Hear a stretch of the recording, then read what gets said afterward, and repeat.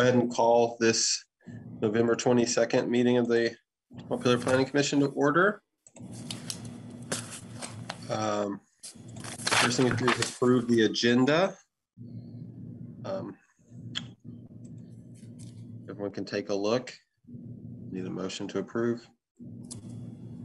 I motion to approve the agenda. Okay, motion from Gabe. Do we have a second?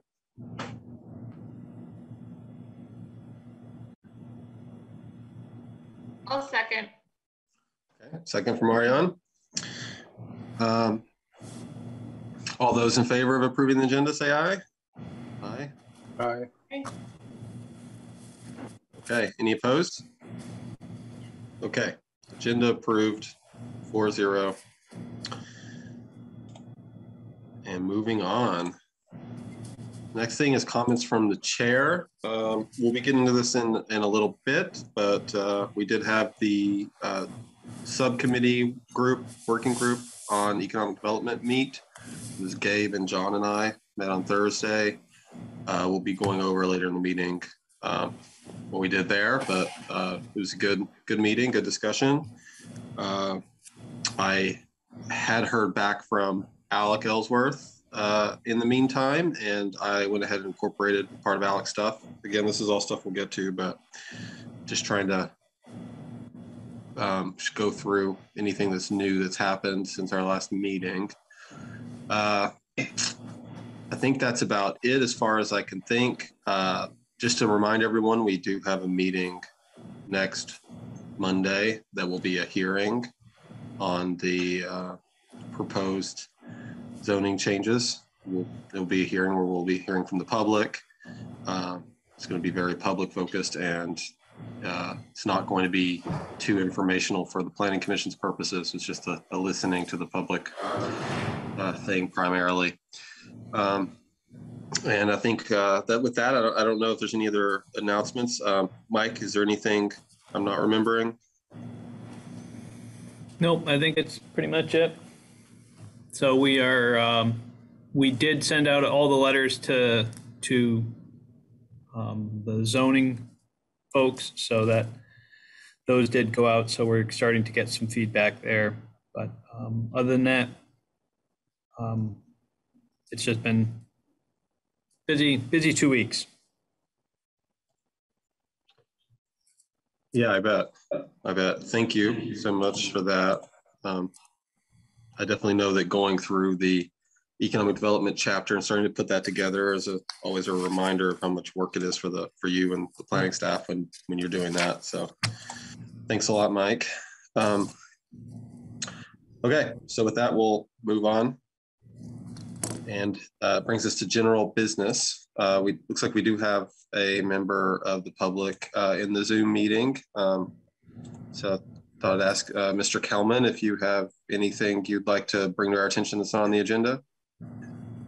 Yes. My name is Peter Kelman. I live at 6 Mountain View Street in Montpelier. I served on the Housing Task Force for about 1.5 years in 2017, 2018.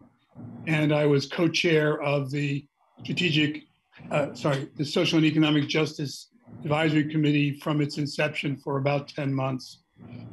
And I apologize for not having come to listen to and share some thoughts on your deliberations before this, but the economic section, which you're beginning to work on, is quite important to me.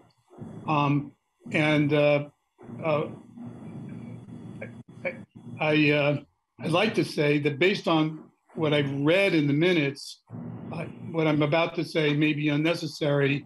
So just please bear with me if I'm preaching to the choir. The subject is the 2016 Economic Development Strategic Plan, which was prepared by a consultant for the city, and which I'm hoping you will not be using as any sort of touchstone for the chapter on economic development that you are working on. To explain briefly why, I just want to read to you a bit of an email that I sent to Mayor Watson and the City Council in May of 2018 about this report. I had been hearing it cited quite often in the Housing Task Force by Kevin Casey and elsewhere by Dan Groberg of Montpelier Alive, both of them referring to this as a foundational document for our economic development. But when I read it, I had deep concerns about the document. So there were a lot of new people in the city council at that point. Very few of them, I think only 2 of them, had been there in 2016 when this report was issued. So I was urging the new people to please at least read the executive summary. And I wrote them the following. I have some questions and concerns about the plan as written, specifically about the economic development theory it appears to be based upon. Also, the relevance and validity of some of the Barry, Waterbury, Montpelier comparison data and data analysis, and the recommendation that Montpelier position itself as a high-end community. It makes me wonder how this plan jibes with the goals some of you and I have been espousing for affordable housing and other programs that address the needs of the bottom half of the income spectrum. And if this plan is not what the current council is in favor of, what about the various departments in the city manager's office? My recent reading of the 2016 draft of the planning section of the city plan also reveals a lack of explicit concern for the lower half of the income spectrum. I hope I am wrong about this, but it may be worth having an open conversation during your retreat and subsequent meetings about planning for the near future. So that was the letter I wrote in 2018. And I just would repeat, I am concerned that we are becoming a city of 2 very distinct halves, although at this point, I'd say the top half has become the top 3/4 of wealthier, more privileged people like myself, and poorer people. And I don't mean poor people, I mean people who just simply can barely afford to live in Montpelier. And I get quite concerned when I see a great deal of attention and enthusiasm and excitement about adding acreage to Hubbard Park or having a recreation center up at the old Elks Club. And yet, when some of us were working very hard to come up with at least some temporary solutions to the 70 or so homeless people who are lying out in wet tents and wet sleeping bags as we speak right now, there just doesn't seem to be much will to address those kinds of issues. There's lip service given to it, but it's not really happening. So I think when you think about economic development for all of Montpelier, not just for the top. So I thank you for your attention. Yeah, thanks. Questions if you have them for me. I would just invite you to stay. I mean, we're going over economic development goals. We're going over the strategies. It's very much in the brainstorming and formation phase right now. So if you want to hang out for this meeting and just feel free to give us ideas to mix things in. I can tell you, I think that most of us on the Planning Commission, if not all of us, probably all of us, are right there with you. In the housing chapter, we wanted to address some of the things you just mentioned. I invite you to. It's publicly available, the Google Drive that we have for this. You can access it through the city website and take a look at the housing chapter. Transitional housing to address and needs for housing for homelessness is going to be something that we want in our housing chapter this time. That's new. There's also going to be recovery housing addressed, hopefully, in that chapter, among some other things that are going to be new to open up Montpelier in the ways you're talking about. It's very much on our minds. We're also going to be we're going to be going through some of the things you just mentioned, I think, at this meeting tonight on economic development. So yeah, please help us develop this out, because it's the direction you're talking about, I think, is the direction that we really are interested in. And it's really about ideas for the plan, but I think, as you know, it's also going to be about in the future. This, even though we passed this plan and we put great things in the plan, have the same concerns you have about lip service. So we want to make sure that the things that are in the plan do get done in the future, and that's going to take, I think, like the residents of Montpelier to make sure that people stay interested and keep the momentum to make sure these things get done. So that's kind of my reaction to what you're saying. Does anybody else have anything to mention right now, or if not, we can move on the agenda. Start working on economic development. Like I said, Mr. Kelman, I'd love to have you stay and let us know what you think about the things we're talking about. I'm going to grab some dinner and I'll be back. That's fine. That's fine. You can always keep up on the progress we're making by looking at the Google Drive that's on the city website, and you'll see it's kind of, there's working documents in there. There's a Excel type spreadsheet that we're putting the aspirations and goals and the strategies into, and we definitely want to focus on a lot more on economic development other than just the people who are already in a pretty good place. Can I just ask, let me just ask, where's the Google Drive? How do I find it on the city website? Mike could probably direct you the best. I mean, I would Google to the planning page and then find it through there, but Mike can probably tell you specifically. Mike? I think he's looking. I do have one question about the Google Drive. I noted in the last minutes, Mike pointed out that open meeting rules are tricky around Google Docs. And I noted, for example, you have a subcommittee of 3 members.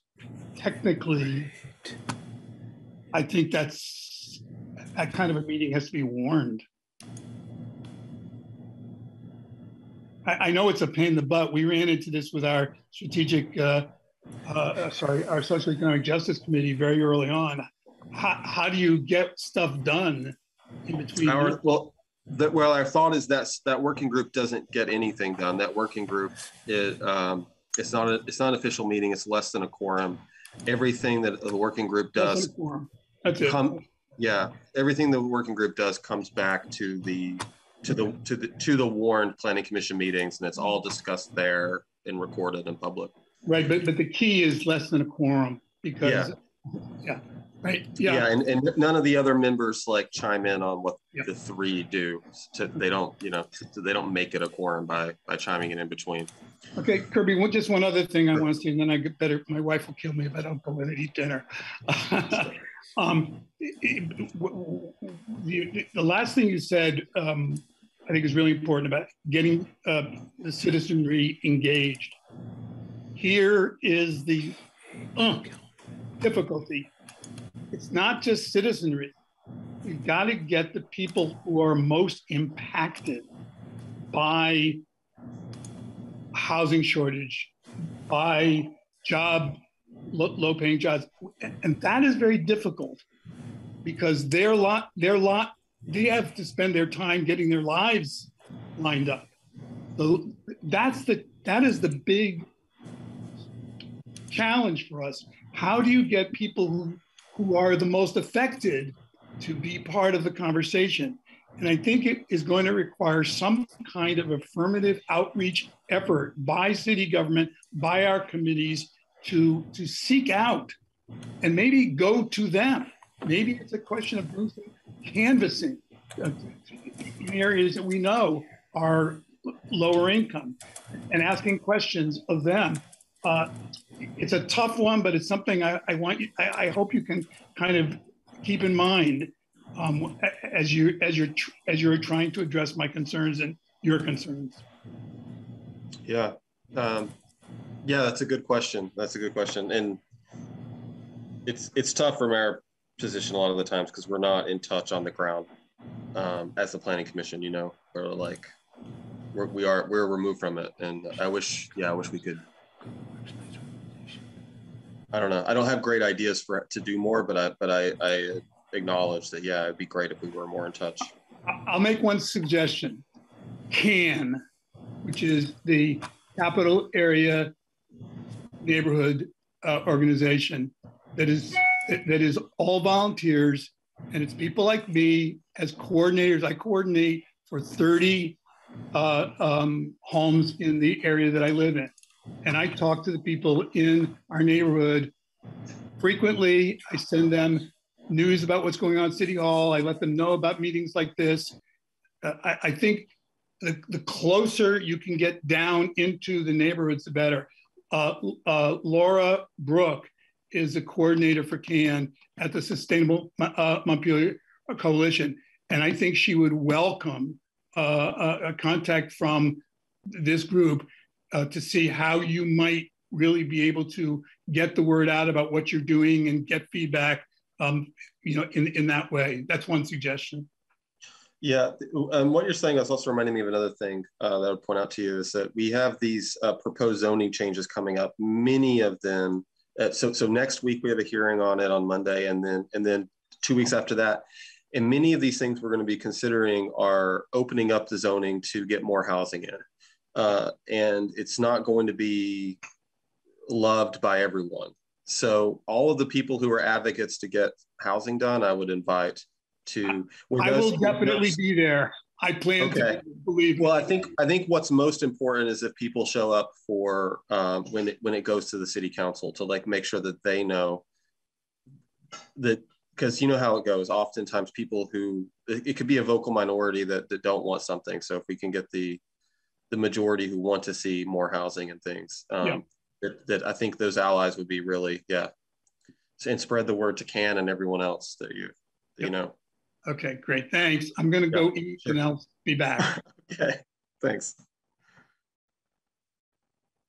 All right. I did post the link to the Google Drive, by the way, in our chat here.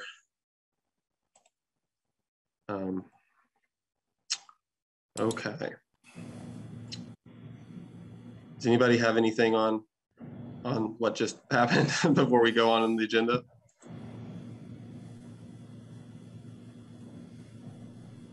Okay, so the next thing on the agenda then is to review the minutes from last meeting. So if everybody can take a look at those, the minutes for November 8th. So I have one quick edit to that, which is that under the who was present, Stephanie Smith was not present on November 8th. She was not on the commission anymore at that time. Okay, good catch. That must have been like a cut and paste thing.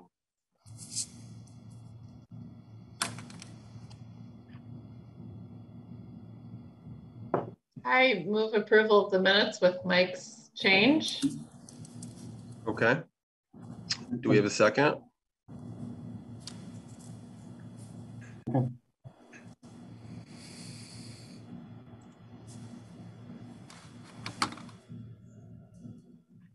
Second. Okay, we have a second from Jeff. Gabe, do you need a minute? No, I'm good. Can you hear me? Yeah. Okay.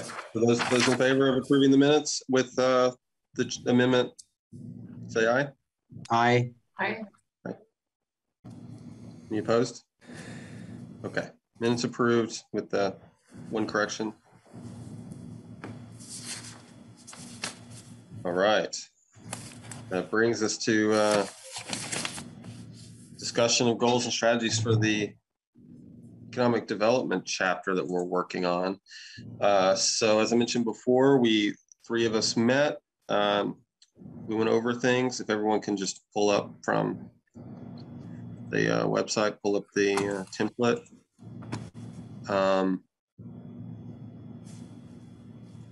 What we did as a group is we worked mostly on the goals.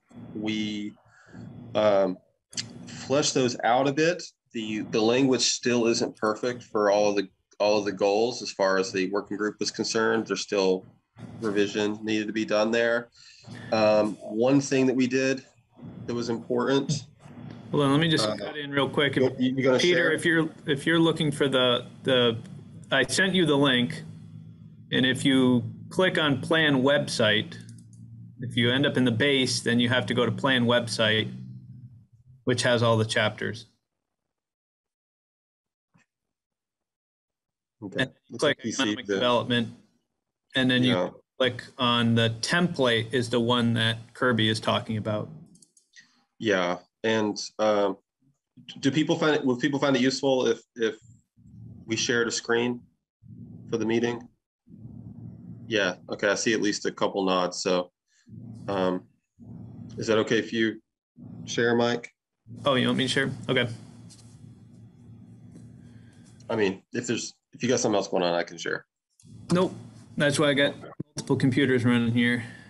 Yeah, I thought so. You definitely have the computers for it. So, like I was saying before, Mike can share the screen at the goals page. I'm just talking about the goals tab under the template for economic development right now. Let me see if I can make it bigger. So we're keeping track of the aspirations, goals, strategies. So under the goals tab, we currently have 7 from the working group that we talked about the other day, that tie back to the 2 aspirations that we had decided last planning commission meeting. There still needs to be some revisions to the wording of these exactly, but one thing that we did was start to tie each of the goals to something measurable related to what the goal is talking about. And it looks like Mike has it pulled up. So if we go to the right, scroll a little bit to the right under these goals, we have this potential ways to measure column. And you'll see that, pull mine up again. You'll see that under one, like goal 1 actually needs a lot of work right now because we're trying to have a goal that touches on opportunities for meaningful work for people, the percentage of positions that pay a living wage in Montpelier, to maintain an educated and trained workforce with access to childcare and other core services. So there's a lot going on for these goals. We've in the past, like in our past several months working on this stuff, we try to make sure that there's not too many goals because we've been concerned about things being kind of lost in the shuffle, like with too much. I mean, like we had a less is more philosophy so far. So we're trying to put a lot into this goal, but there is a lot there, a lot of things hard to measure. But on the right side column, we have one thing that could be measured is the percentage of the jobs in Montpelier that pay a living wage. That's something that could be measured. And we can also measure the number of seats at preschools, basically. And possibly we could do that. I'm actually not sure where that's recorded, but it's possible maybe. And then the percentage of jobs making, and this is like John Adams came with this number of $3,333 per month, which I think is, Gabe, help me remember that number. It represents there's a significant do you remember why John chose that number? I don't, other than it's tied to this living wage. Maybe that's a certain percentile of income of. Yeah, I think most of these measures came from John, and he had all the data. So when it goes back to staff, if there are questions about where to find the data, John seemed to have it all at his fingertips when he was talking about it. Yeah, he's very good at knowing what data exists out there. So he was pulling it up. So these are some things that could be quantified, and they could be goals for us to increase. So we see those there. I guess we can just start talking about these goals one at a time. It's unfortunate that the first goal is like the messiest, but what are people's thoughts about these particular measurements and how we could incorporate these into the goal, and then whether the goal captures all the things we'd like to capture under basically the theme or the theme of meaningful work, human needs. We have any thoughts? Well, I can't remember if I said this last time. I think these are like ambitious, important goals. But I just want to acknowledge, like, I feel like, housing, I feel like maybe we have, as a city, have more control over with zoning and other, I'm a little nervous about, there's so many factors in the economic reality that, if we don't meet these goals, just to acknowledge that, if we don't meet these goals, it's not like all on the city or anything. There's a lot of macro factors going on. I don't know. That's just my first reaction to reading this.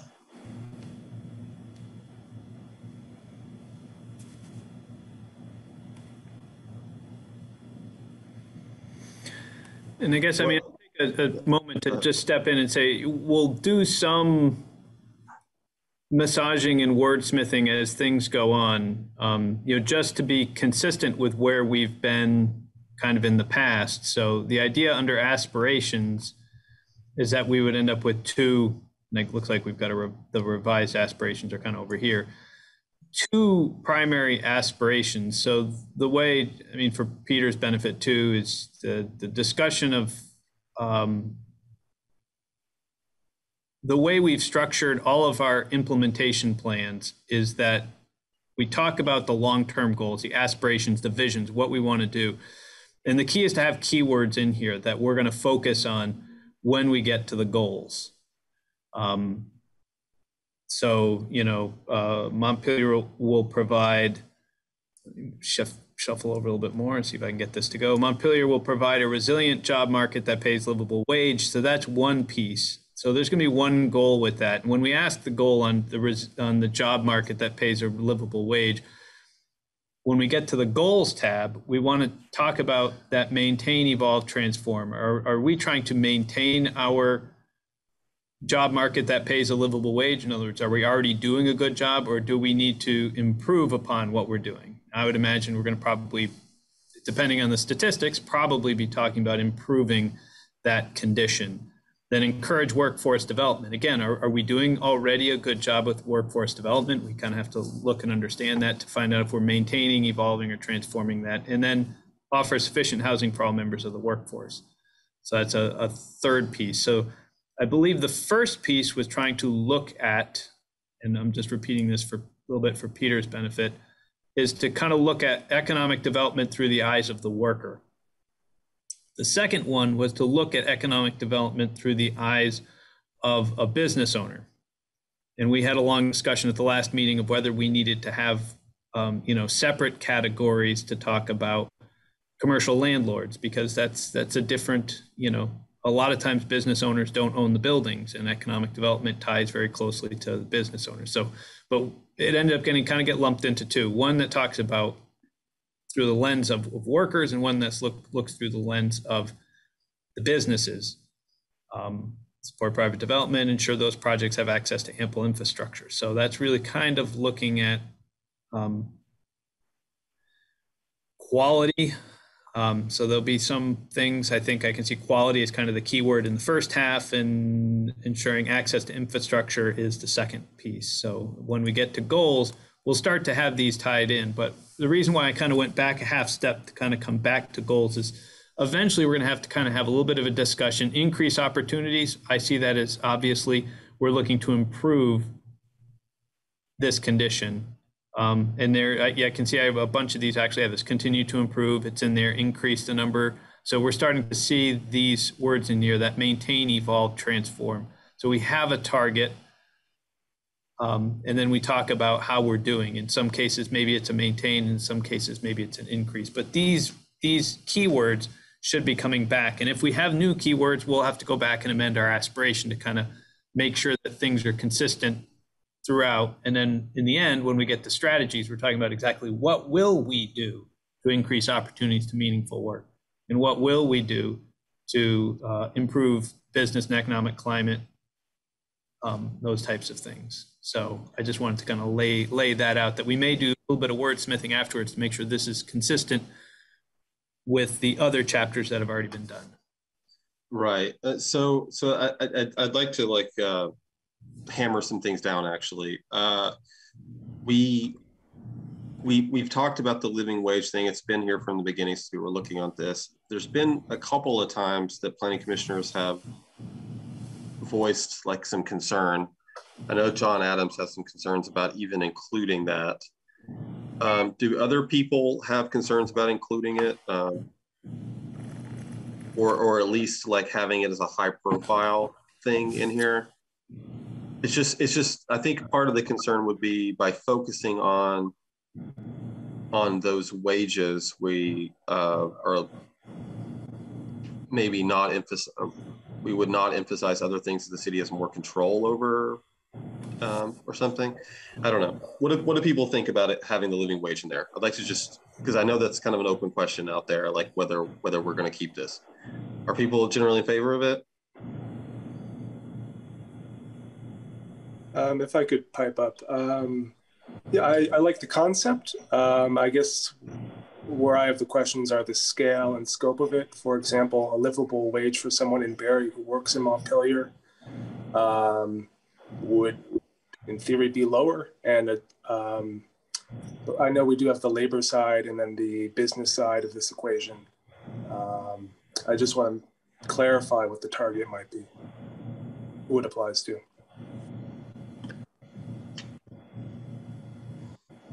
Yeah, as far as what it means, I think that there is a defined wage that's considered livable wage. Is that what you're asking about? I don't know. We're talking about people in the residents of Montpelier, increasing the number of residents that have a livable wage, I think is what we were talking about. At least the way this is, the measure is written else. Cool, thank you. That is an important distinction that is probably not clear right now.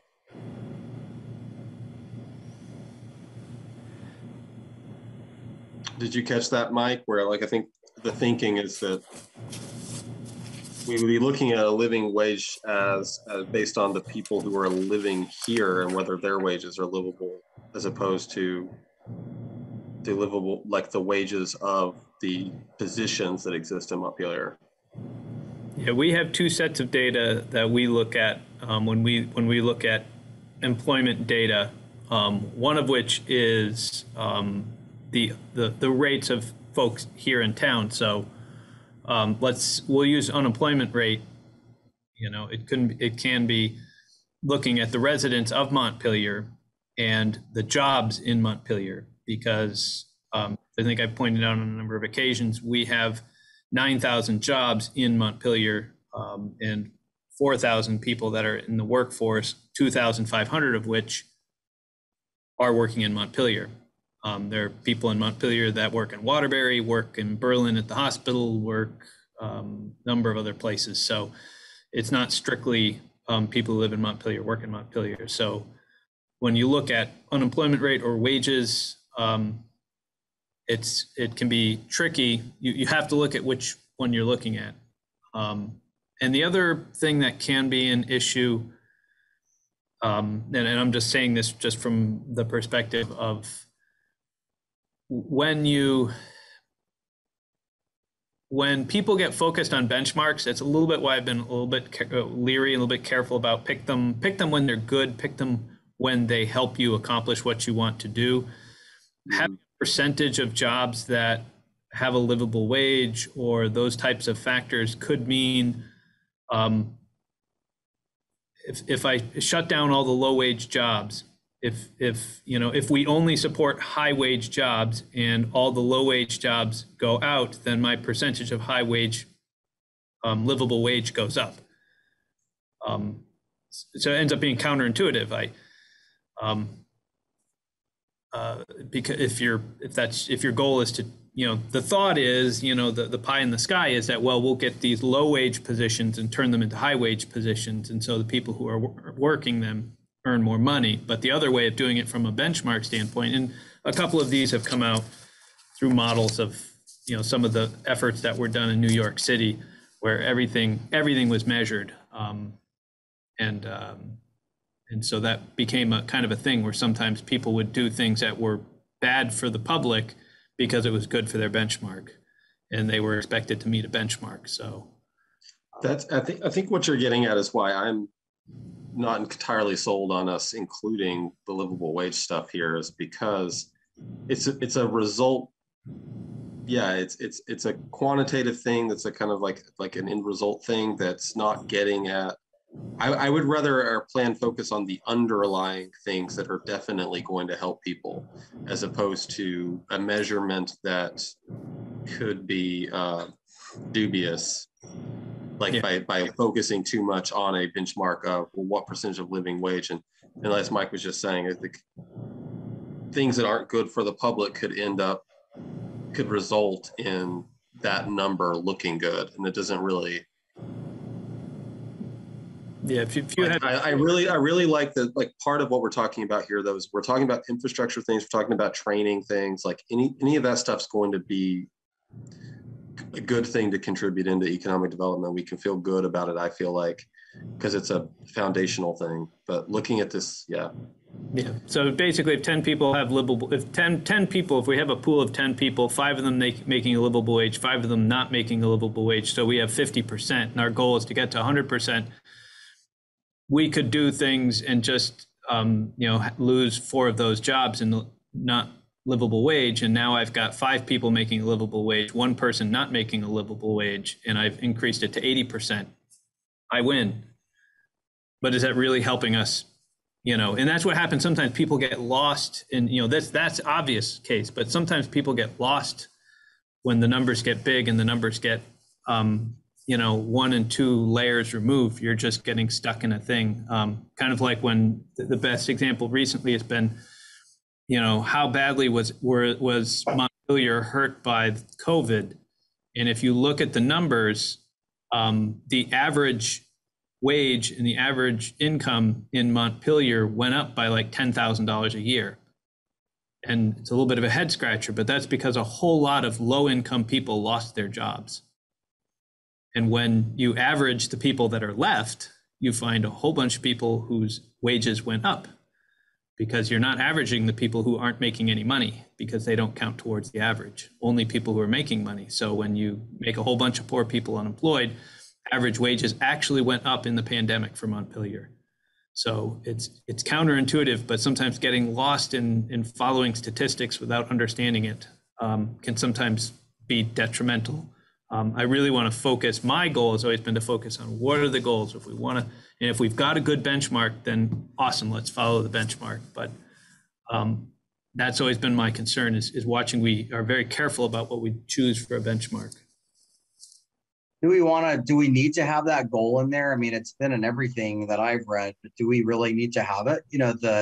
When you talk about workforce development, I mean, one of the things, we can spend a lot of time and energy and waste resources when, both the state and Department of Labor have really good programs, really robust programs that frankly are not utilized as much as they could be to get, workforce development.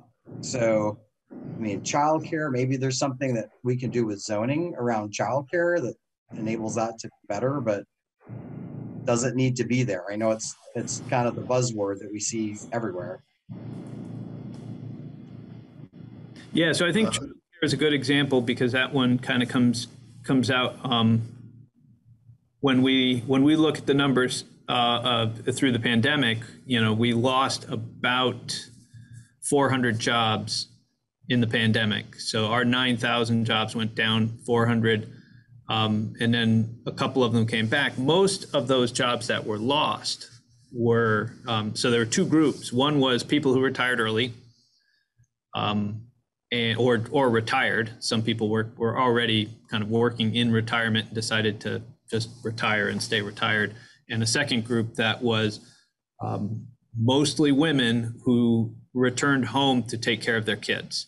And they have not returned because there isn't sufficient childcare, which is why the city has tried to expand its childcare programs. So when we talk about economic development and getting more people back in the workforce, childcare is one of those key things, in the same way that affordable housing, childcare are key components to economic development.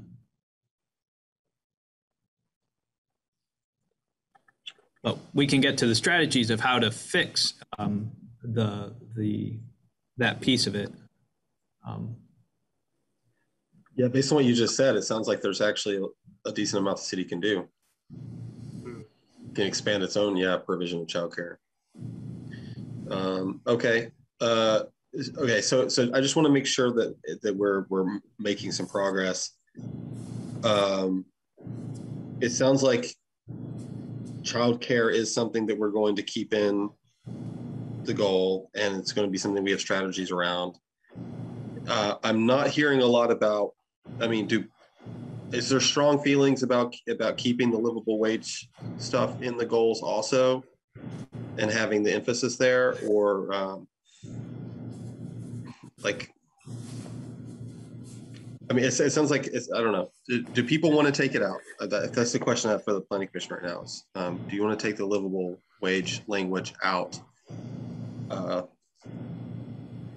Well, I don't know if I mean, I like having something about living wage in there. But right, I see Mike's point about percentage of jobs with living wage, and I don't have immediately something to put in there, but I think supporting something about, I don't know. Sorry, I'm not more ready to spit out something, but I think like one thing is, it's too bad John's not here, because it like, if you look at the right side column over there about potential ways to measure this 3,333 per month number was something else that he had grabbed, which could be an alternative to us talking about the livable wage thing.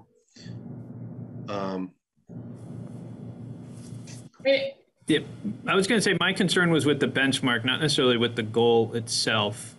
So let me just throw out two things. We haven't gotten to strategies, but let me just throw out two things that where the livable wage can play a part. While we can't require developers to pay a livable wage, that's not really within our charter and our ability to do that. What we do have are a number of programs to assist economic development, such as a tax stabilization. And this has been done in multiple cases. So I'll pick Fred Connors. He's got the old Armory building where Cabot used to be out just past the roundabout. So he's got that building out there, and they put an addition on the back.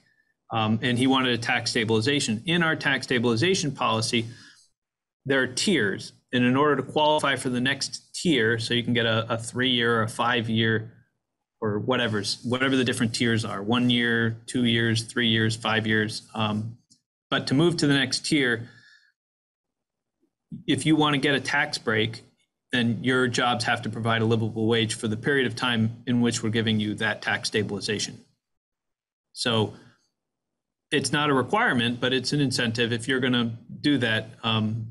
Again, this goes a little bit, probably feeding back to what Peter was talking about. Requiring those livable wage jobs means most of those jobs that were there were not accessible to people without a specialized training, because they were all jobs that were paying higher wages. So we basically supported getting more high wage jobs in town, which is good, except that most of the people that got them are people that have high degrees and high amounts of education. So we would have to debate whether that's a good thing or a bad thing. So that's one way of, you can have livable wage as a goal and support it, kind of think of it as supporting it, but not requiring it, or requiring it in order for having certain benefits. The other thing the city council did a few years ago from a policy standpoint, remember we talked about there are regulations, you got your permits, your policies, your programs, your projects, the 5 Ps. One of them is policies. And the city adopted a policy that any project that the city undertakes that will spend more than a certain amount of money, I don't know what it is, $2 million. Just making up that number, I don't know what it is, but it's a high amount of money. So if we're getting money and we're spending more than $2 million, then the people that get hired have to be paid a livable wage. I think it emulates a requirement in Burlington. So if we're going to do an expansion of the sewer plant, then everybody who works building that expansion to the sewer plant has to be paid a livable wage. So those are just a couple of ways that you can encourage and move things and support a living wage. So there are things that you can do. But again, if we didn't have livable wage as a goal at all, then it wouldn't make sense that we would have that as a condition in our tax stabilization. It wouldn't make sense that we would have policies to require it. So again, councils change. That was a council from a few years ago, but that I just want to put a little bit of perspective in there of some of the things you can do without requiring it. I was just being a little bit more cautious about, let's be really careful about the benchmarks. I would prefer focusing as much on the goals as possible and then later find out if there are some good benchmarks rather than try to make our goals benchmarkable, if that's even a word. Kirby, Yeah. and you may have another method to your madness, but I mean, just the last couple of discussions, that we've had here over the last 10 minutes, Mike has a lot of ideas, and I'm wondering if we could just get some consensus around what's in here for goals, and then we could send it to him and the staff to sort of, think about and put some things in there that then we could bring back that are fleshed out a little bit more, because he's obviously thought quite a bit about this. Yeah, and that basically what you just said is kind of the plan as far as I'm concerned. I'm trying to walk us through some of our options for the goals right now so that we can give Mike that feedback and to come back. That's pretty much what, as far as I'm concerned, what we are doing. Yeah, and that's why I want to walk through these and get everyone's ideas on the different parts of the goals. I want to find out if livable wage is something we want to keep pursuing. If it sounds like childcare is something we do want to make sure we include. And just with that feedback, yeah, I expect Mike to come back. And the same thing with the strategies. As you know, Gabe, like the strategies are not fleshed out right now. So there's going to be a lot of work for the planning staff on the strategies. There's just some like big ideas over there too. So yeah, I think that's what we're doing. We're just walking through these piece by piece. The column on the right, I don't want to give the impression that I'm personally obsessed with trying to make everything measurable. It just so happens that a lot of these things are measurable, as we discovered in our subcommittee work. So it's nice to think about that, because a lot of the other chapters we've worked on so far, there was a focus on having goals that are measurable. It is kind of something that we've been trying to do more, but not all of them are measurable. Some of them are kind of subjective, and that's fine. It just seems like some of these actually can be measured. They can have benchmarks. But part of what Mike will be doing is coming back and telling us whether he thinks it's a good idea or not to benchmark some of these things. Okay, so it sounds like we'll be keeping livable wage in, we'll be keeping childcare in,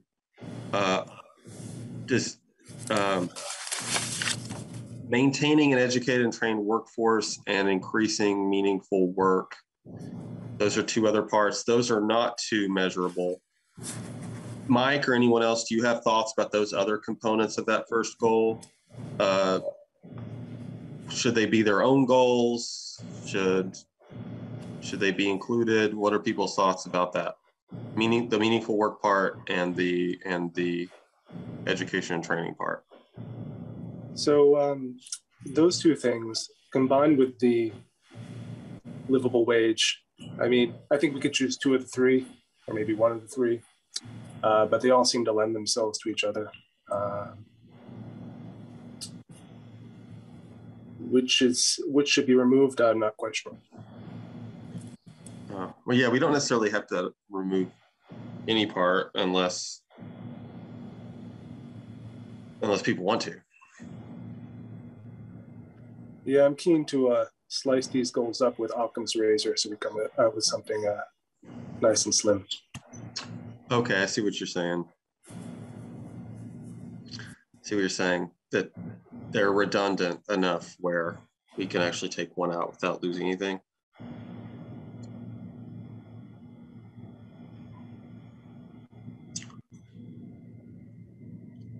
Any other thoughts about that? Mike, what do you think about that goal as it's written there? In what I would usually do when I was working with the committees is we would split those. And the reason we would split them is because the strategies used to improve, let's say, access to childcare are going to be different than the strategies you would create for paying a livable wage. What we're doing now, though, is a little bit of both at the same time. So usually what would happen in maybe Gabe and Jeff, you haven't had this fully through enough of these yet, but usually like the Housing Task Force, Historic Preservation, these other ones would come out with a really long, very detailed list of here's our aspiration, here's our 5 goals, if you break that aspiration out, and here are the 27 strategies that accomplish these goals.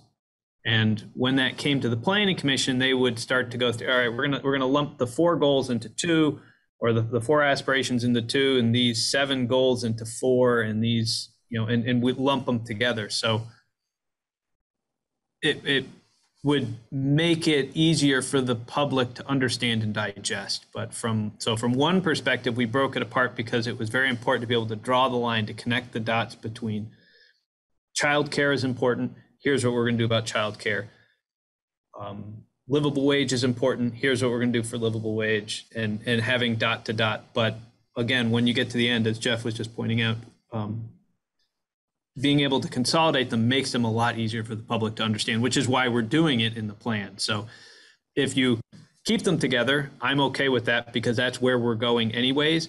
But in the back of your mind, just remember that when we get to the strategies, that's how I'm going to be piecing it apart is if we're going to talk about access to childcare lumped into goal A, then I'm going to expect to see strategies very specifically tied to it.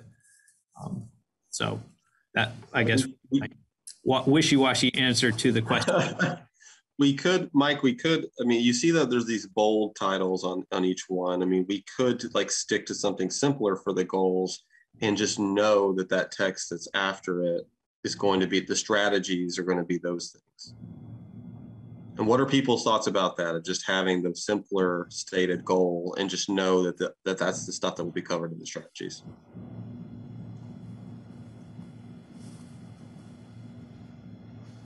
What do you think about that, Mike? Or is it too much unlike what we've done in the other chapters? I don't think it's that going to be that different.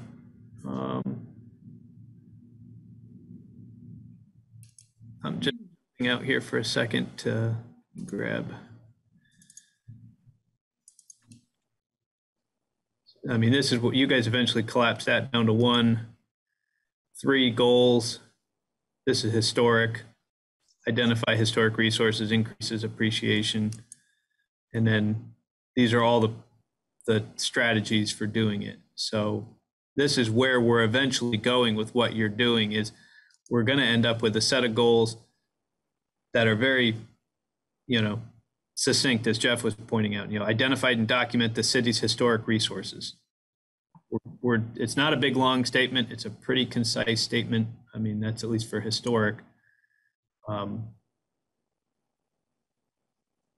am I here? Go back here to open another one. What do we do here for housing?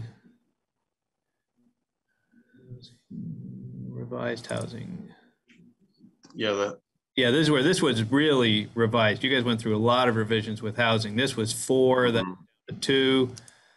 I think this was like 12. So again, you guys got it down to a very succinct: increase the number of homes in Montpelier by a minimum of 30 units per year, maintain a mix of housing types, occupancies, and costs.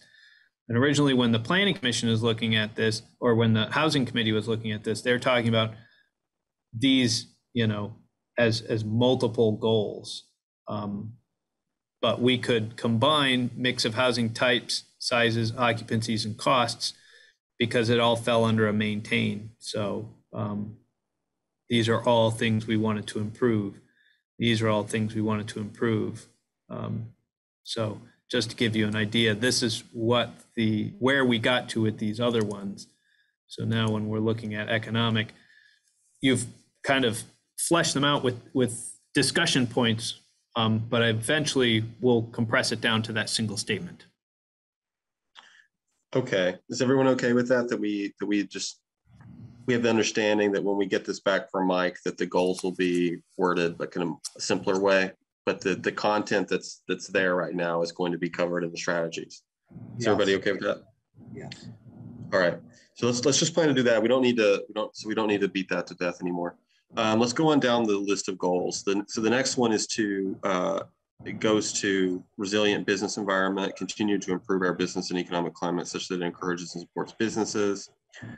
The subgroup had pointed out that, you can look at the gross receipts coming into Montpelier businesses and as a way to measure whether the business and economic climate is increasing. Such as it could be a benchmark that we could incorporate when it's like the web-based thing. I'm going to go through more of these goals. We don't have to. Feel free to chime in if people have anything to say about any of these. So the next one is I think Gabe had pointed out these bold summarizations. Like he pointed out, this is kind of an entrepreneurship goal, which is to increase the number of small businesses through retention and expansion programs, as well as support for startups and entrepreneurship. We can measure the number of new businesses by the filings. The next one is one that the subgroup created. Does anybody want to talk about any of this stuff yet before I move on? Okay. So the next goal is something that we created. This was John thought it was important to have a job creation goal.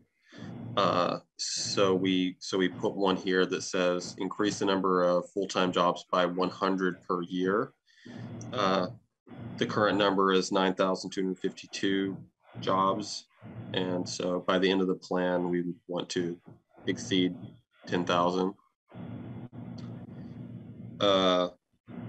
We had a discussion about whether that actually keeps pace with our housing unit goals, and it feels like this one's more ambitious because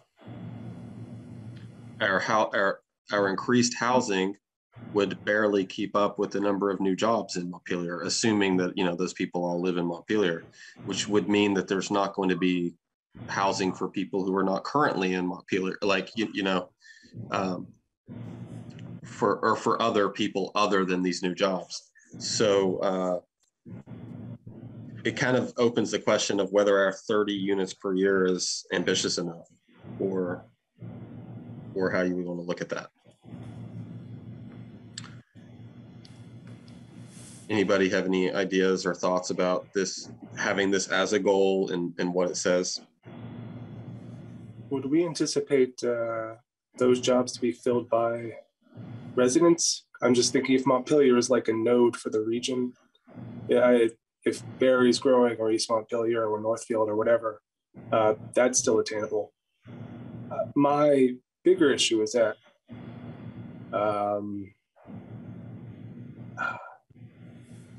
how's the state going to change its job outlook in Montpelier versus other places or in total? And how will that affect that number? And that's out of our hands. So. Yeah, we talked about that too. We were thinking that there's probably not going to be it's like if we're looking at 100 jobs per year, we're not expecting those to come from the state government. But we didn't think it was important to exclude government jobs either. That's just what it looks like now. There's going to be a new governor after next year, so it could change a lot in the next 8 years. There could be some government growth, but we don't know. We just don't know.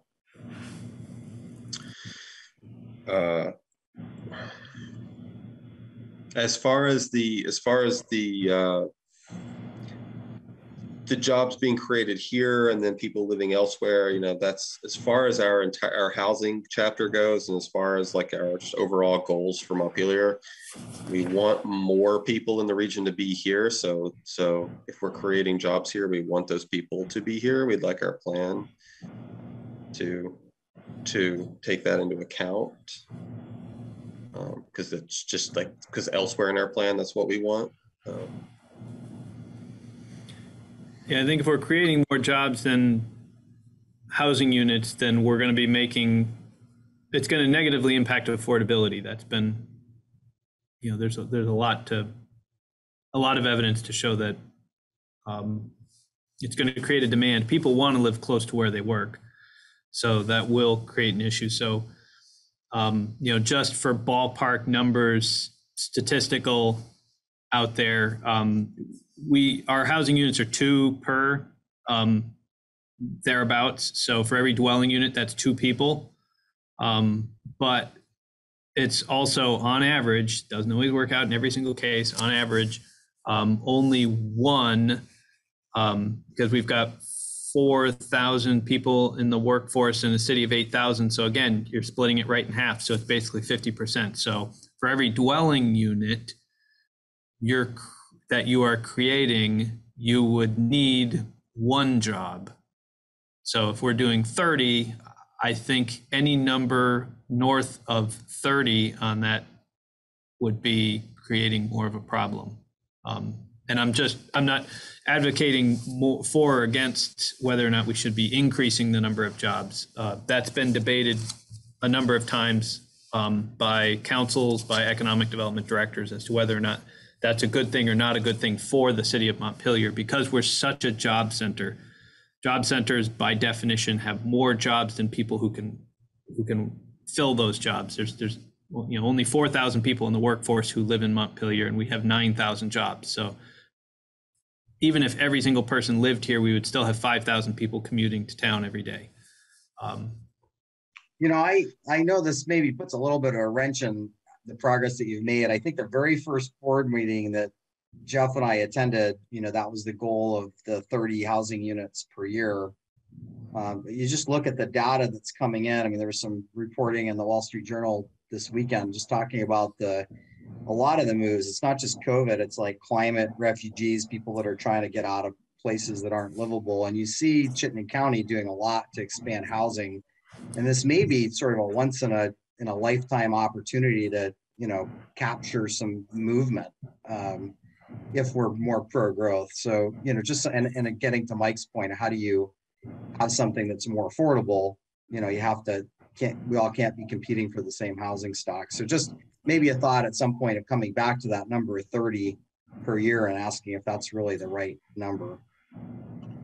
I'm with you. I think that doing this whole exercise, looking at job growth, made me realize that we weren't ambitious enough about what the housing goals, that 30 per year is not adequate.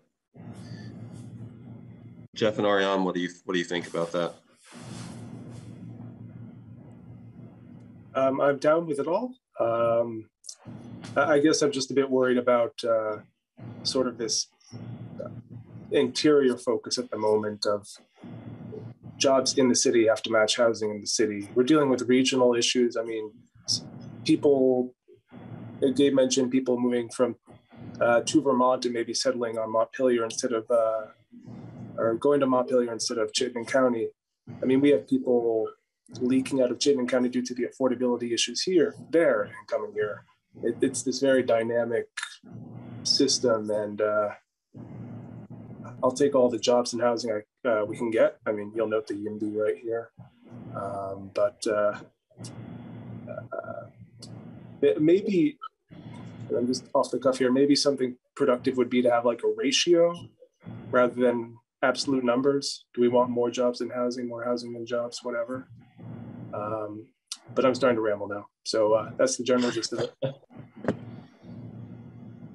Yeah, I think generally we do want the housing and the region to be here and other urban places where it makes the most sense for smart growth and everything. That's definitely on my mind. Peter, do you have something? Yeah, sorry, I missed a bunch, and maybe you guys have talked about this. It sounds like you talked about it a little bit, but Jeff is raising the issue of regionality. And look, realistically, we can have goals for Montpelier, but that's not the real world. There are people, and it's not just Barry. We also have the entire East Montpelier, East Calais, so forth. There are people who are living out in the country and they come in. So how do you phrase these things so that it's not just, oh, this is Montpelier jobs for Montpelier residents? Because that's not reality. What can you do to make this closer to the real in your wording? Yeah. So I think part of it is that we're trying to set these. So these are the goals part of the plan, where we're trying to decide like how ambitious we're going to be, and then the strategies that put these into place, which is kind of what you're going at, like the action things. No. Well, no. Like no. so. You've got specific metrics that you're associating with the goals, and I think that is a bit of a problem. You know, to me, I realize you're using the structure that you're given: aspirations, goals, metrics, strategies. But goals, in a way, are aspirational. But when you stick a metric on it, now you're saying, well, you know, gross receipts with Montpelier businesses. Do you mean downtown commercial businesses, or are you including car dealers and you know, the big national companies that we have, like National Life? I mean, the metrics force you to to make some odd choices, and I think Jeff's put his finger on it. I mean, National Life is a huge employer, but how are you going to measure their revenues? The hospital is a huge employer, but it's part of UVM. How are you going to measure? They're one of the largest employers in the area, but it's in Berlin. You know what I mean? It's associating metrics with these goals that I think is distorting the conversation. Well, yeah. So you know, yeah, you might have been away for that part, but these metrics are not necessarily going to be things we use. We're just putting them down there, and we're actually going through the process of thinking, like, does it make sense to try to use these metrics or not? But you're making a good case against using gross tax receipts. So that's probably not going to end up in the plan. But we only want to use the ones that make sense, that get at what we're trying to do. Well, housing, I agree with what you said earlier. Housing is one of the clearest measures. Our very low inventory, the cost of rental, all of these things in housing show that we have an acute housing problem. And I would think that could be, maybe think about housing as the driver of this, and look at your other goals in relationship to housing. That idea Jeff said of a ratio, for example.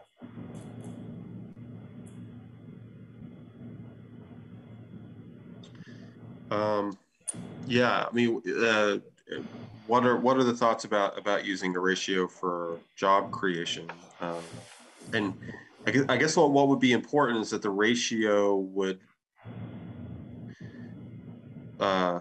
make sure that the job creations are not creating a problem for housing. Is that what we should try to design it around?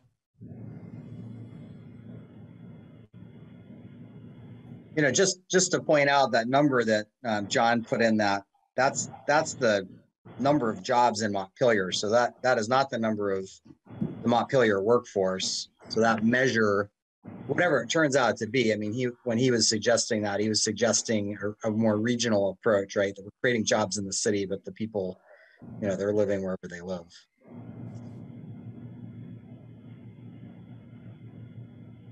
I guess I'm just keen to harness, should there be growth elsewhere, like the apartments being built at the Berlin Walmart, for example. I know that's senior housing, but that could advantage Montpelier as much as it advantages Berlin.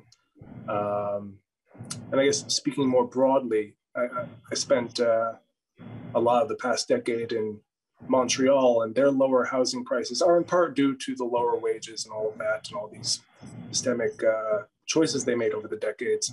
But also they're growing outward with a lot of transit-oriented development, and the pressure on the whole region's housing supply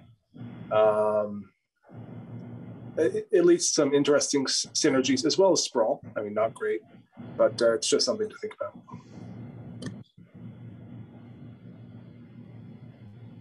I guess if we're thinking about metrics, and this is to answer the question about the job creation and housing, just as one example. The real question is, how many people live in Montpelier, work in Montpelier? How many people who work in Montpelier would like to work in Montpelier? How many people who work in Montpelier but live elsewhere would like to live in Montpelier? I mean, in some ways, it would be good to figure out some way to figure out what is the problem. Is it just a demographic problem, or is it also a psycho-emotional problem with people being unhappy about where they live and they live somewhere where they'd rather send their kids to school here, that kind of thing. And I think if you begin to look again at some of the surrounding exurbs, you get an interesting picture, I think, of relatively privileged groups living out in the country, having country life, coming into Montpelier to do their shopping at the co-op or whatever. But, they're happy with it.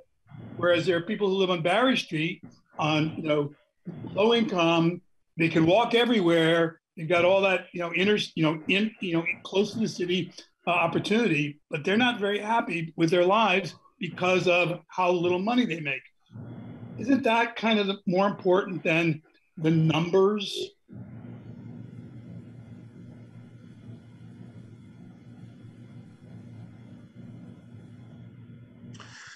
Yeah, these are good points. Do we have ideas for a different kind of job related goal, or whether that should even be a goal?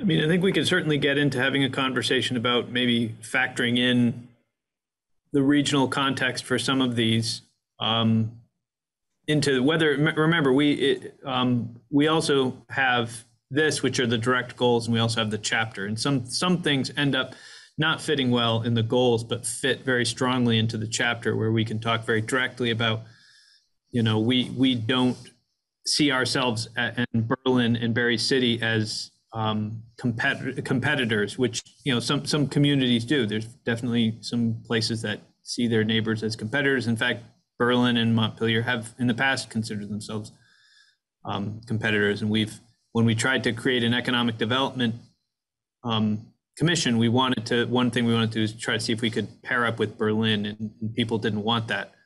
But I think we can always go and see about thinking of ourselves a little bit more regionally when we talk about our economic goals, because it does, we do operate regionally. And, Jeff's point about the housing up at Berlin Mall, we put in a letter of support. The planning department put a letter of support into I guess it's a was it a growth center or a new downtown? It's a program from the state that they wanted to do, a new town center. And we put a letter of support in, supporting the fact that they were going to propose to build many hundreds, 400, 500 housing units up there. But we didn't see that as competition. We supported it. We put a letter of support in to go and say, we think that's a good thing because any housing in our region is good. And we want to have housing here, but we're not going to oppose housing there. And I think we can kind of see ourselves less as competitors. We do have goals, obviously, environmental goals and other efforts that we want to see most of our development happen within our urban core. And Berlin has an urban core, Montpelier has an urban core, Berry City has an urban core. If you look at the development trend since the 1960s, 80, 90% of the new housing development occurred outside of those downtowns. They occurred in East Montpelier and Middlesex and Calais and Worcester, and people commuting in. Less development happened. And over the last 10 years, most housing growth happened in downtown Montpelier and in Waterbury. So that was a positive change that we now have development. So I would hate to go and create a situation where we develop working pressure, not enough housing, and so we end up reversing that trend, and people start building more houses out in the country, creating more urban sprawl, creating more traffic issues, creating more energy issues, because we're creating more jobs than we are housing. I think we've got to make sure we work those two in balance, and whether it's Jeff's idea of having some kind of ratio, but I think we do have to look regionally, because all of our communities need to be thinking about this in the same way. We've got to kind of be working from the same playbook, that we want to increase our housing in the downtown, but of course increase the jobs, because that's the lifeblood of Washington County is our downtown core. We have 3 job centers, and everybody else is a bedroom community. I think that's very well put, Mike. I think if we talk about that's what we want to do is downtown with public transportation. Disclosure, I'm on the My Ride community group, and I'm very excited about the potential for My Ride. But we want to have more housing, just the idea of infill housing, the idea of ADUs, the idea of duplexing, all these things that the development office has been working on to have a zoning that will allow greater density in the city, that will organically grow downtown businesses, and especially if there's transportation up to the hospital and over to National Life and even to Waterbury and to Barry.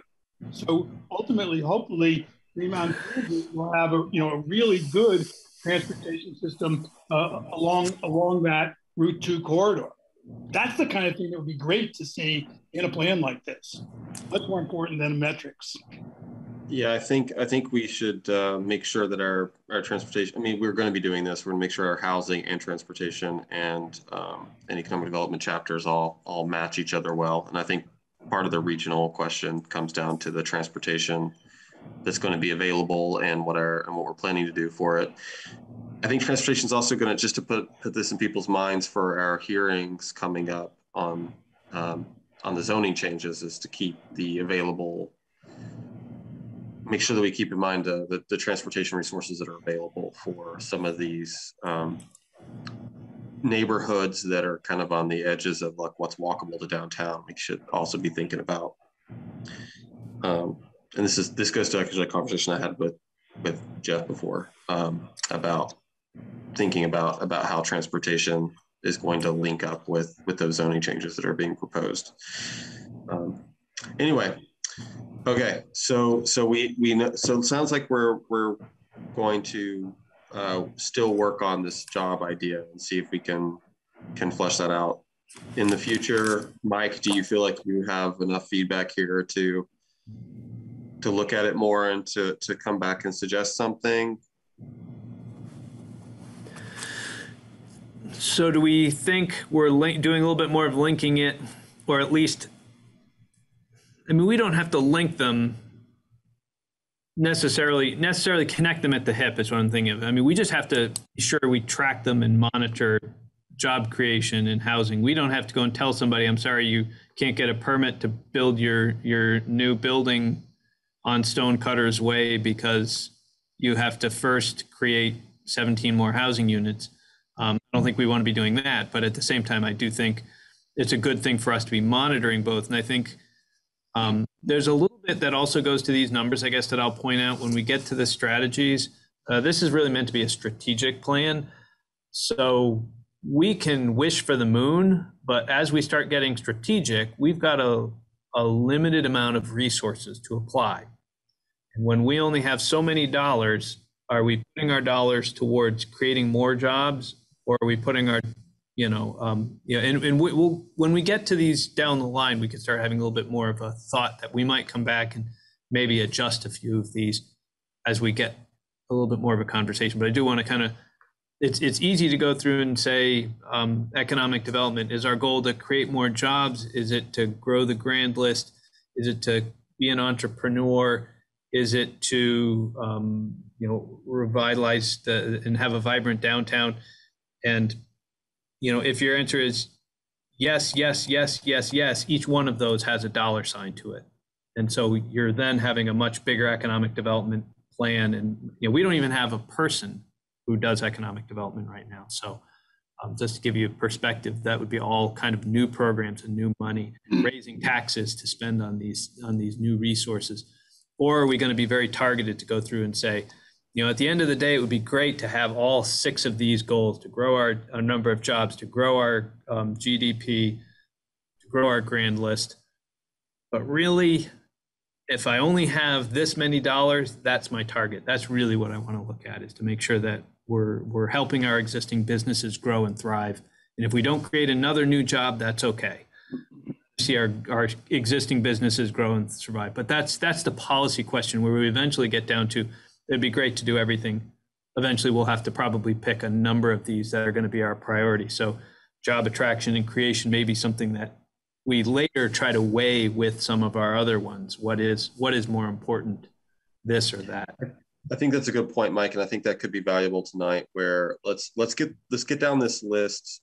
We're going to be leaving a lot with the planning office to flesh out, and maybe one thing we can cover tonight is just to give you some feedback about what we anticipate are going to be the higher priorities we're going to want to be ambitious for strategies. If people can start thinking about that when we go through this, like what feedback we can give to Mike about what we think is going to be a priority. Because I definitely have I don't have a grand vision for a lot of this stuff, but I do have some things that I think should be a higher priority. Okay, so the next goal we have is to improve our building stock to make it more flexible, efficient, and well-maintained. Maintain and improve the quality of our supply of necessary utilities and facilities. So this goes to, in my mind, it actually goes to infrastructure type things. It goes to, I did throw some strategies in based off of what Alec Ellsworth's plan was for making outdoor recreation a big part of economic development. A lot of his ideas I thought fell under this goal, which is basically he wants to see us expand our trail and park infrastructure so that it becomes more of a draw for people, because by having a lot of that. So I'm thinking I think of this as an infrastructure thing, not just for outdoor rec, but for in general. Does anybody have anything to say about this before we go on to the next goal? So I guess I'll just point out really quick, so these next 3 tie to the businesses. Remember how I said your aspirations, 2 aspirations, the first one tied to looking through the lens of labor, and the second one through the lens of business owners and property owners. So these 3, development, vibrant downtowns, and housing, are about what we can do to support the businesses directly. So in the 2 pieces of this one, the first one talks about improving building stock. That's kind of talking about what can we do to help the commercial landlords. And the second piece is maintaining the quality and supply of necessary utilities and facilities, which is mostly what the city can provide, because we provide the sewer and water, we provide the parks, we provide the bike lanes, we provide we're the engine that helps drive the private market. So this would open up into a whole set of strategies that would kind of focus in that direction. So we went over the development one. The next one is, Gabe had thrown the label of vibrant downtowns on there, because a lot of the strategies do go to downtown stuff here. It's maintain and improve our sense of place and quality of our public built environment. This is the aesthetic stuff. And then finally we have this goal for housing. Increase the quantity and quality and affordability of our housing as it contributes to Montpelier as a place to live, work, learn, shop, and play. One obvious thing here is that the housing actually goes to both of the aspirations, really. It goes to the providing housing for the workforce and providing housing to help support businesses.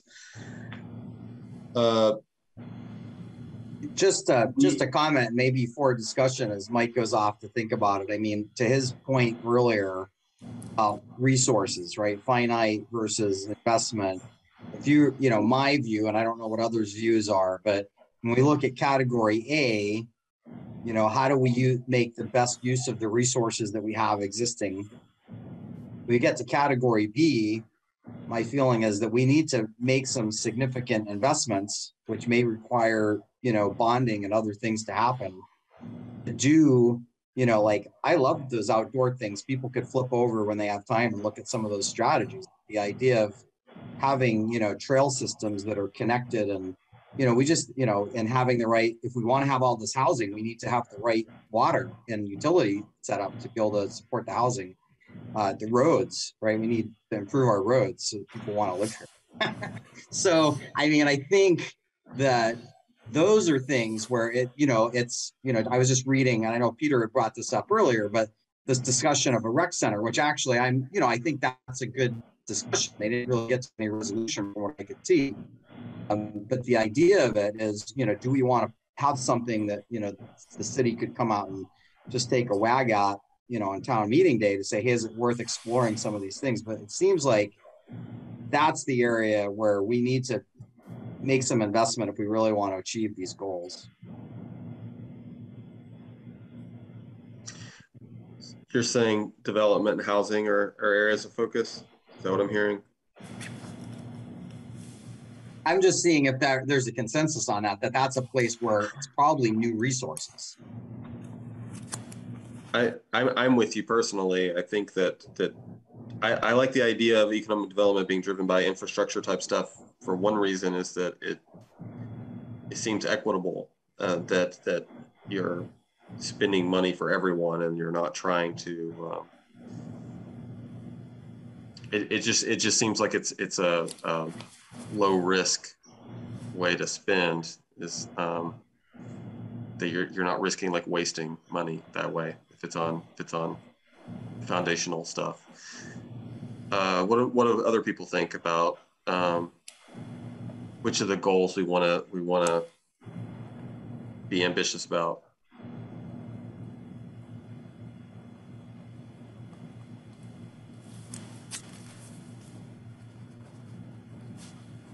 Is everyone in agreement that like development, housing are big ones?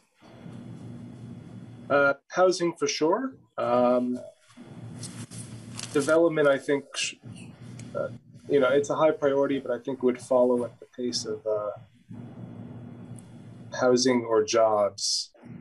I'm wary of, and forgive me if I misinterpreted the gist of the cut of your jib, Gabe, whatever the expression is.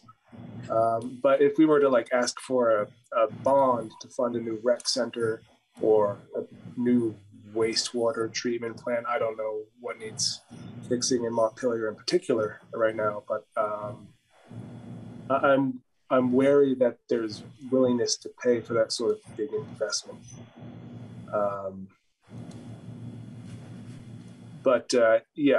Housing number one. That I guess that's the main thing.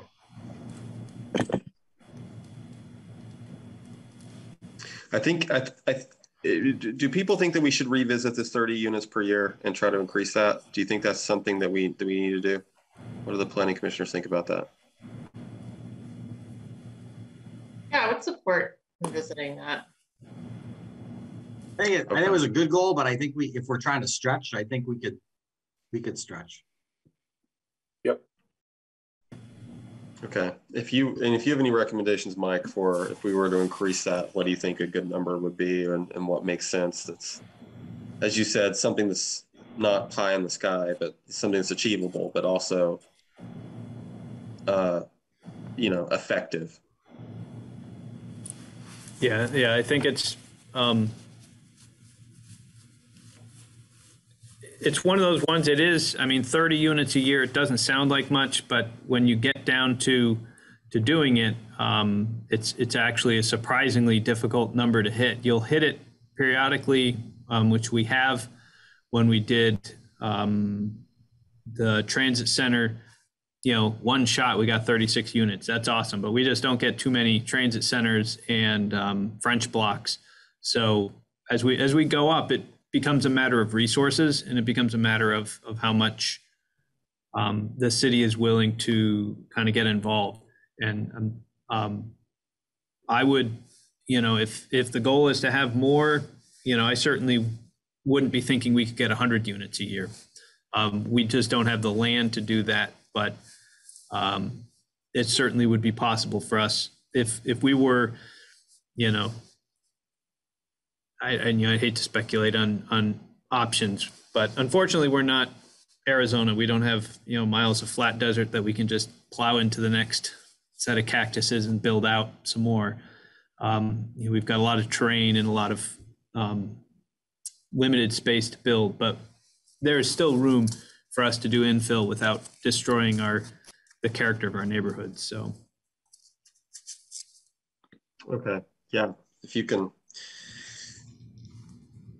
let us know what an increase and a realistic increase looks like. Yeah, I agree. 100's probably pretty difficult. Okay. So Peter, do you have something else? You're on mute. Mike, wouldn't inventory be a better measure than number? In other words, how much housing is available, whatever at any given time. We have, what's our inventory now? It's 1%. We had a debate on this. So what came out of the housing task force and came to the planning commission was to have a target of 5% rental vacancies and a 6-month supply of housing, which is what is considered the balance for, if it's less than 6 months, prices tend to rise. If it's more than 6 months, and prices tend to level out and drop eventually. So we were looking to targeted those. The planning commission discussed it and felt those were too kind of out there a little bit. So the thought was at a minimum 30 units per year, because if you were to calculate, we're at basically a 0% rental vacancy. If we wanted to hit 5%, we would need a minimum of at least 240 housing units, which would be 30 units a year over the 8-year lifespan of this plan. So at a minimum, and that's, I think, if you look in the housing plan, it does say at a minimum 30 units per year. So the goal was we didn't want to just have 30 units. Our goal was to have a minimum of 30 units. And the reason that number was chosen was because now, of course, we could add 240 units in 8 years and still have only a 2% vacancy. I mean, we know it's a minimum that we would need is 240 units based on the current statistics. So that's how we went from, we have had that discussion. Do we want to have that metric as 5% vacancy? The difficulty is, John's concern was that's a number we don't have. It's very difficult to get. There's a lot of estimates out there, but there's not actually a database where we actually have a way of knowing exactly what it is. We could, off the top of our head, we all know the vacancy is 0 because just go and, pick up a want ad and try to find a available rental unit in Montpelier and you won't find one. So it's either 0 or effectively 0. Yeah, but the reason why I just mentioned it as a better metric is because that is a reflection of demand and availability, not just availability. You say 30 more units, we have no idea if that's good enough because there's no measure of demand in there. But I understand there's some difficulty in estimating inventory. But let's talk to some real estate people. They're pretty confident about, the inventory numbers that they throw around.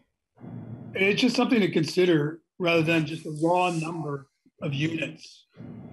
We liked the direct approach. We liked that it was less squishy, but we didn't necessarily think that 30 was the right one. I mean, we can increase that. So that's how we went with that. As Mike was saying, it's pretty squishy to base it off of these rental market estimates. we liked having the direct thing because it's more obvious that, like, do we meet it or not? Like, I think we thought that it would encourage more development in a way. So, okay, so looks like we have that stuff handled for now. Looks like we have plenty for Mike to look at and to consider. I don't think we need to go into what's on the strategies page right now. Just know that there's some things over there that are based off of Alex's work for outdoor recreation and economic development. So there's some strategies there. There's a lot of content that Gabe put over there that's just kind of the seeds for ideas for strategies that based on what our goals are. But I think we're good with leaving it to the planning staff to flesh out from here. Is that okay with you, Mike? Yeah, I think I've got enough to be able to put things together. So if we got a couple minutes, I just wanted to go back to the aspiration. There's one thing we pulled out and didn't include in the aspirations, which we had a little bit of a discussion of, which we kind of have to figure out, I think, from a policy standpoint. Within the EDSP and within other things we've talked about, what sectors. So somewhat, what are we supporting when we're talking about supporting businesses? We've talked a little bit about outdoor recreation, tourism. These were the pieces that came out before for Montpelier to have successful employment in a variety of sectors, including state government. So state government is our biggest driver. Sometimes when I talk to economic development folks, they actually cringe at the fact that, why would we want to support state government? But when they are our strongest employer, you want to make friends with your folks that feed you. Businesses that support the functions of state government. So the reason we have more nonprofits than anyone else per capita in the country is because we support the state government. So we have the nonprofits and lobbyists, finance, national life, outdoor recreation. We've kind of talked about. People want that to be a focus. And then we end up with some of these other ones that get a little bit more squishy of what our goals are. The EDSP talked about professional services and specialty manufacturing. And then retail and tourism generally come in because that's our downtown. That's our Montpelier alive. That's our vibrancy. When we talk about these things, really comes down to our retail and tourism. But I guess they're, a kind of a decision that kind of falls in of, it seems like an awful lot of sectors that we're supporting, because when we get, and I bring this up because when we get to our goals over here, we do start talking about vibrant downtown. That's kind of supporting those two, tourism and retail in the downtown, and those types of pieces. So kind of having a sense of, are we missing? I'm kind of the same mind that the government, we don't need to really worry about the government. The lobbyists and the people associated with government are going to come here anyway. But the things that need the most work, Montpelier Alive's done a great job. There are so many opportunities to increase and build upon the foundation that's already been set to really market that destination of our downtown. There's such great resources there, and it can be improved. So, Mike, I'm understanding that you're asking whether you think our aspirations cover the ability to concentrate on some of these niche areas, and I think that it does without having it in the aspiration. The aspiration for the business side is Montpelier will maintain Montpelier will maintain a robust local economy by supporting quality private development by ensuring those projects have access to ample infrastructure. I think that covers the ability for us to have some strategies oriented toward specific industries. So I think that it is covered in the aspirations. Am I understanding that that's your concern?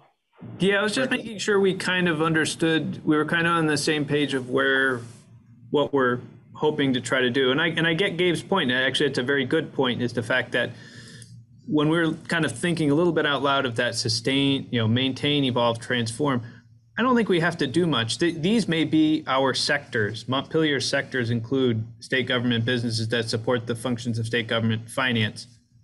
Those guys are fine.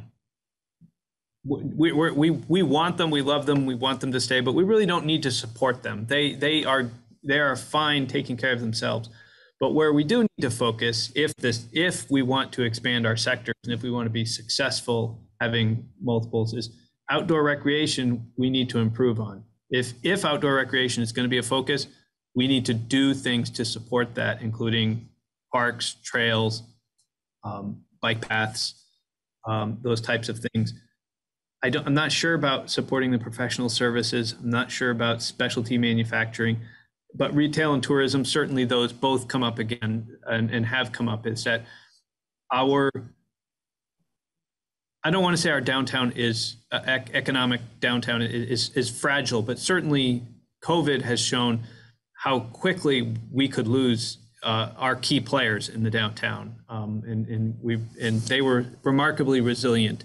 But I think we do need to continually make sure that we are doing things that support our downtown and have that strength.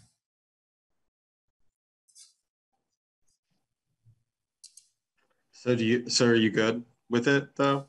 Or yeah, I think it's there. I just wanted to bring that back. When I saw these down here, when I saw the vibrant downtowns, it started to trigger me back to those sectors that we had talked about.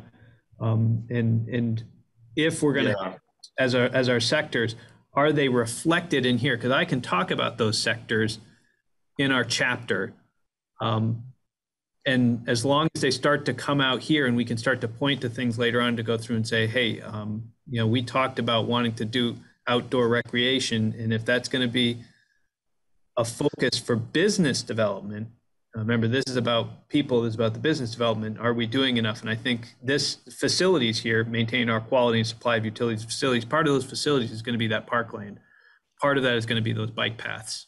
So if you look under the strategies where I drew it up based off of what Alex said, it was development and vibrant downtown are the two categories that I thought his things would fit under. So there it is. If you scroll over, meaningful work, entrepreneurs, development, vibrant downtowns. Yeah. So, so I think what you're looking at is some. Is that what Gabe? Is that what you threw in there? You're on mute, Gabe. I think Gabe threw that stuff in there, and I think that further up is the stuff from Alec. I think further up maybe C or D. Yeah, so, over there on C. Look to the right side there. That's the outdoor rec stuff, and goes to. I had put that it goes to development and to vibrant downtown for the goals. All right. Well, I will work on the aspirations and goals primarily, and try to start to flesh out some of the strategies. And, because we're a little bit, I have to kind of teach you guys a little bit of what I taught every committee as I went through. So when I put together strategies for them and when I put them together for you guys, I'm just putting things out there. And don't look at it from necessarily the sense that I'm advocating or pushing or trying to think of an idea. By all means, I'm putting things out there to help to spur people to think about things outside the box, because a lot of, and this is true of planners and commissioners. I just gave a presentation for the regional APA to try to get people to try to think at different strategies. So I'll put things in here like tax stabilizations and these other things to start to get you thinking about how we as government impact development. It's, I kind of have this, I always like to say I get this odd job that, I'm supposed to create housing without swinging a hammer. I'm supposed to create jobs without hiring anybody. It's what do I do to make these things happen? And that's a little bit of these programs that we start talking about. What are we going to do to help get there? And so I'll put things in here that we may absolutely say we're absolutely not doing that. And that's perfectly fine. I'm okay with people throwing things out because I'm trying to put things out there to say, here's one way of doing it. Here's another way of doing it. Here's another way of doing it. And you may throw them out. So when we'd appreciate the feedback. yeah, when you review them, don't think that I'm off the deep end. I'm just putting things out there to help you to think, and maybe you come up with other things. Once you hear my ideas, maybe you think, oh, there's actually a better way of doing that from another place I worked or another whatever that I've been involved in. Yeah, thanks, Mike. I think we understand that. Peter, did you have something you wanted to add real quickly? We have to adjourn pretty soon. Real quickly, I just noticed in that list of things to support, there's a pretty big one that we do support now and that I think is pretty important to Montpelier, and that's arts and culture. We want to do an arts and culture chapter, which is something we hope to get to later, which is going to be new for the city plan. So we want to focus on it to that degree where we want to give it its own chapter, actually. Okay, I just want to point out that the city currently is quite good at financially supporting the library, the T.W. Wood, and other things. And Montpelier Alive is, with the art walks and the front, and it's a very important part of Montpelier. So maybe it belongs a little bit in the economic development area too. These arts places cannot survive without city support, and we already are probably losing the film. What do you call it? Film festival. We might. The college is cutting back. The College of Fine Arts is cutting back. This is something that we should be thinking about. The fact that you're going to do a section on is great. Thanks. Yeah. Thanks. Okay. Does anybody have anything else? It sounds like we've given Mike a lot to work with. Our next few planning commission meetings are going to be away from city plan stuff a bit because we're going to have the hearings on zoning changes coming up next week, and then the second Monday of December, which sounds like it's good timing because it's going to give Mike time to flesh out economic development more. You look kind of stressed, Mike. Hang in there. You got maybe another month before we'll be hounding you about this stuff. Okay, does anybody have anything else before we adjourn? Okay, do we have a motion? Just a brief question. So for the upcoming hearing, is there anything in particular we should read or familiarize ourselves with? It's a different format of meeting. It's going to be different. You should definitely read the memo that Mike had prepared before. Unfortunately, you and Gabe joined after the Planning Commission had the benefit of going through everything. Well, we didn't go through everything because there's been some things added since then. But at the next hearing, Mike, you do plan to summarize. Yep. So he will summarize, and then we'll hear from people. But it's not going to be a lot of as much opportunity for the Planning Commission to get into asking questions because we want to make sure it's for the public. Yeah, so I think we broke it into like 4 steps. One is we open the hearing. So it's a planning commission. Kirby will open the hearing. And then I'll give a presentation. I'm going to try to keep it relatively short, to kind of focus on the different points. The way it technically goes is you guys are free to ask questions. Usually they're clarifying questions.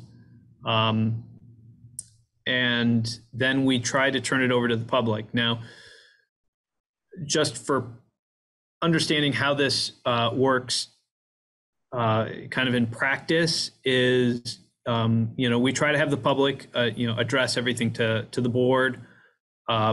We generally don't engage in debate with folks. We really want to hear their comments. By all means, ask clarifying questions if you don't understand what it is they're asking about, or if there's something in particular you want to understand it. But the point is really to make sure we hear from as many people as possible, and kind of get ideas of which ones. And after this first meeting, we probably won't have any. I mean, you guys are free to go and say we want to have some time to deliberate what we've heard. But we're going to have 2 hearings. So one's going to be on the 29th next week. Next one's going to be on the 13th. Probably going to depend how the 13th goes. If we go for a full 2 hours on next week, and we go for a full 2 hours or 2 hours or more, I should warn you that if we still have people, we may decide to stay a little bit longer on the 13th, just to make sure anyone who wants to be heard gets heard. I have no idea how this is going to go. We could end up with a lot of comment. We could end up with very little comment. I'm going to assume we're going to end up with more comments than less. So, so if we had time on the 13th, we might sit down and go through and say, all right, we're closing the public hearing. We've heard everybody who had something to say, we've said it. Now we're going to sit down and we're going to talk about what we heard and of I'll call them the 10 proposals. And we might, it's up to you guys how we do it. We might systematically go through and say, I really didn't hear anything about number 6, 7, and 10. Do we want to just assume that those are okay? And now let's go back to 1. We heard some comments on number 1. What do you guys think? Do we still want to support this or not? And then kind of walk our way through each one of the proposals and then decide if we reach a point where it's like, I'm willing to send all 10 of these to City Council for consideration. I'm willing to send all of them except number 9 to City Council for consideration. It's whatever you guys can make a motion on. So usually though, we try to reserve that debate until after we've taken all the public comment. And then we move forward. And if for whatever reason you guys are like, I think we need more time for more public, we can say, planning, Mike, go out and warn another public hearing for January because we want to take more public comment. This is as much yours as it is mine. I'm just here to staff this. You guys are kind of driving this. So that's a little bit of how it goes. A lot of it is going to be listening to the public, listening to what they have to say about the zoning proposals. And as I said, I'll be there to answer questions. A lot of the stuff is going to probably be questions from the public that I will answer. So we may deliberate on the 13th, like Mike was saying, or it may run over. We don't know at this point. We may end up having to use our December 27th meeting to deliberate and actually vote out a proposal. If that happens, there's a preliminary question of, will people be available December 27th, or is that going to be Christmas vacation and people don't want to? Are you going to be around on the 27th, Mike? That's a threshold. Okay. I'm not going. Do people think that they'll be around on the 27th? That is going to be a meeting that actually happens? I'm in town. Yeah, I'm in town. I mean, I would rather not, but if there's if we should just move it forward on the 27th, I'm around. Mike, is it going to kill you if we wait until the second week of January? Is that going to throw a wrench into things as far as getting to City Council? Nope. It's just the time. It's gonna take as long as it takes to get it done and get it done right. That's always my concern, is to make sure we don't rush anything, that we take enough time to think about and consider all of the pieces. Well, we don't have Aaron or John or Marcella tonight to really get good feedback on who's going to be available the 27th. So it looks like we're going to need to table that till the end of the meeting on the 13th. Try to help me remember, everyone, to revisit whether we're going to have the 27th as a meeting. It sounds like that's going to be up in the air. So we'll either deliberate on the 13th if we don't have time, maybe the 27th, maybe the second week of January. Sorry that everything's so tentative. But it sounds like we're just going to have to play it by ear because we don't know how much public engagement there's going to be. Is that okay with everybody? Okay. All right. So do we have a motion to adjourn?